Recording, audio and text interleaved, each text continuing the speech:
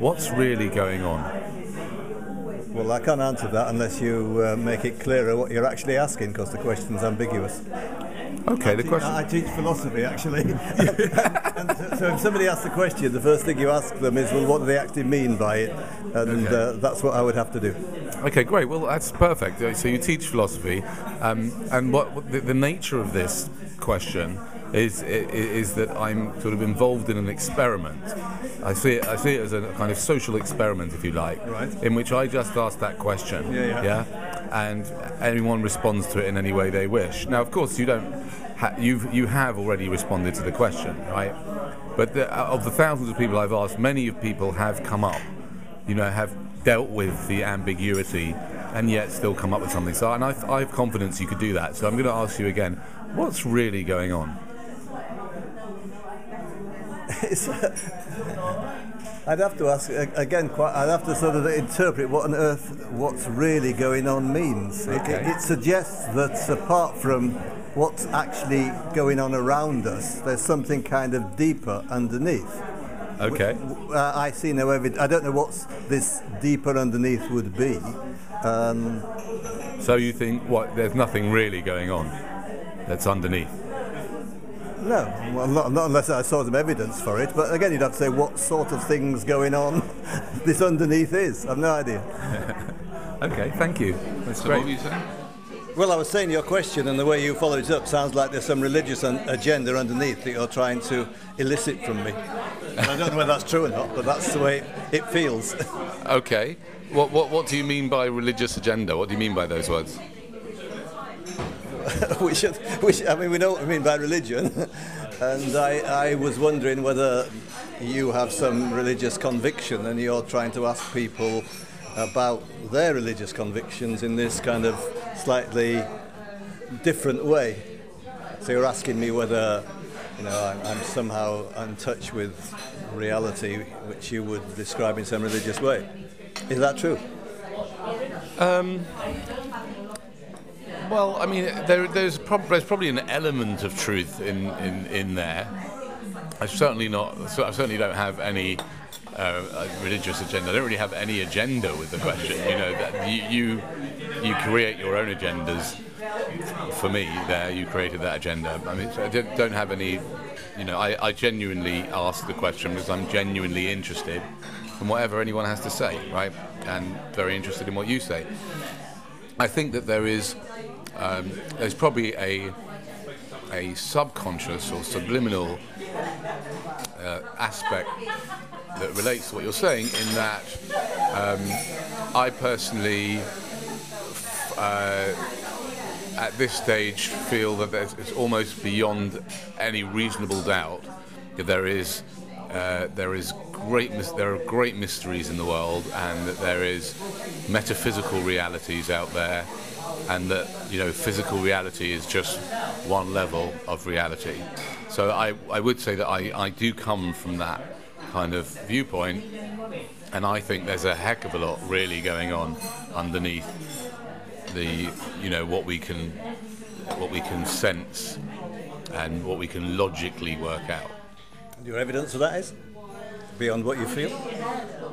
Because you see, the fact that somebody feels something is no relevance whatsoever to the truth.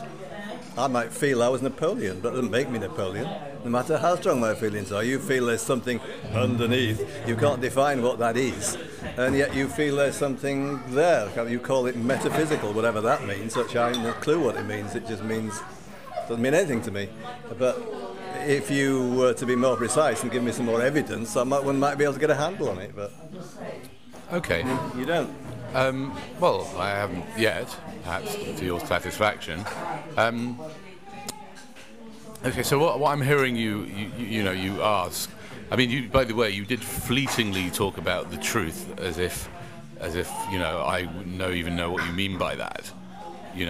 I mean, do you think how would you define the truth? Truth is what is, I suppose. It's a philosophical question, but I mean, truth is just the way things are, I suppose, or a correct description of the way things are. A correct description of the way things are. Yeah. Right. Okay.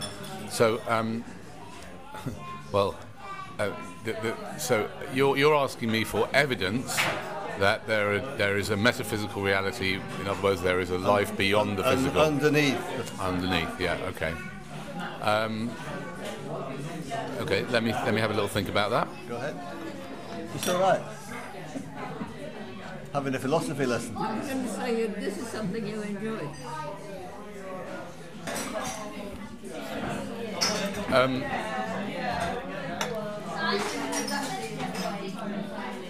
You see, the way you see the world, I suspect, is quite radically different from the way I see the world. And that doesn't make you right or wrong or me right or wrong. It's just different ways of seeing the world. So, for me, I only need to look outside at a flower, or even at you as a human being. To me, it's like obvious that there's something more that you're not just some flesh that happens to be able to do a few things. Yeah, to me, it's obvious that there's something. Right, hold on a second. So to me, that's miraculous. In the word, I use that word in the way I use it. But if you are looking for evidence, there is there is. So, for example, I am very keen on a modern day metaphysics and physics professor, or whatever, I don't know what you call him, a teacher of physics and metaphysics, who has been experimenting for 40 years with consciousness, doing things like, scientifically testing remote viewing, scientifically testing remote healing people using power of the mind, scientifically testing remote communication. So he would be put in a room, someone else would be in another room somewhere, and they'd be locked up and they wouldn't be able to hear each other, and they'd have a conversation, through meditation. They'd go into a conversation and they'd record it, and you'd hear they were having a conversation even though they couldn't hear each other. And there are thousands of experiments. There are departments in top universities that experiment with these things, and there is so much evidence that it is, it's beyond any reasonable doubt. Well, it isn't beyond any reasonable doubt, because if it was, then all the scientists in the world would be agreeing with you. No, it's not. It's because your belief system is, I would say, and this is where I kind of stop in the conversation, because I don't find confrontational conversations helpful. But my take is that your ideology is as much a religion as any of the main religions, and for you to be hold on a second, and for you to be open to this is too catastrophic. This is catastrophic for you to be open to the possibility of there being a metaphysical reality, as it is for a Christian to realise that Jesus is just, didn't really come to save him. Now let me answer you. I agree we have different views. It would not be catastrophic for me to change my views. I'd be happy to become, for example, a Christian. It'd be very nice to believe there was a God that loved everybody, so I would have no problems about believing that. In fact, I'd like to believe that. My difference from you is that I will only believe something if there's evidence for it. Now you. Yeah, but what you? Hold on, you haven't let me finish. You have quoted some evidence about some professor somewhere or other who allegedly, according to you, has performed certain experiments. Yeah. Now I'm not a professor. I'm not an expert in these things. I go by what the experts tell me. If it was as you said. Who are the experts? In a particular field, the experts are the people, the scientists who are investigating that. Now, if next week I pick up a psychology textbook and it says in there all about remote viewing, and all the psychologists who have investigated it agree, then I shall change my opinions quickly. But I won't change them on the basis of one professor who I've never heard of, who you quote.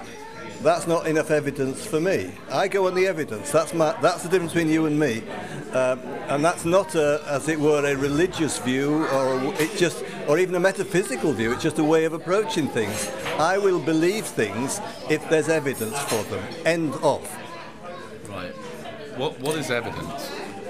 What is evidence? What does that mean? Evidence is reason, facts, information that backs up a particular point of view and points to that point of view being true. Right.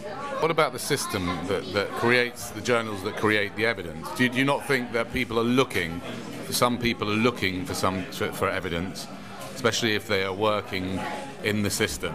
Do you not think that there might be a problem with that? You'll have to explain that a bit more. Well, there's a system that creates psychology. There's a system in which, journals are created. Science, I think. Yeah. So, and don't you think that affects what evidence is available? To some extent it does, but the whole point of science is that the good scientist, the ideal scientist, I know there aren't any, but they all aim for this, is a person who tries to refute their particular beliefs. What you're supposed to do as a scientist, if you have a view, is you try and look for the evidence against it. Well, then you should be looking for the evidence against your current viewpoint of atheism. That's why I'm talking to you. Fair enough. Okay, so 8% of allopathic drugs are clinically proven, right? Including, by the way, the overwhelming majority of vaccinations which have not been tested in double-blind trials. You have got an agenda here, haven't you? Where are you coming from? Well, no. Come on, what organisation do you belong to? Be honest about it. Honestly, I'll give you my YouTube channel, right? You're a New Age person. I'll give you my YouTube channel, right? Oh, I'm a New Age person. You really like... I'll tell you what. I'll give you away one thing, yes? I would... If I have to call myself anything, I would describe myself as post-labelist. What? Post-labelist. Never heard of it. What is it? That's someone who's beyond the idea of labels. I don't fit into any label. Oh, actually, but you. So I'm not a member of any organisation. I'm not. I don't. I'm not a New Ager. I'm not a Christian. I'm not a this. I'm not a that. I'm just me. Yes, you. That's all. So I'm just me too, as well. Fantastic. It's lovely to meet you. Can I have my dinner now? Yes.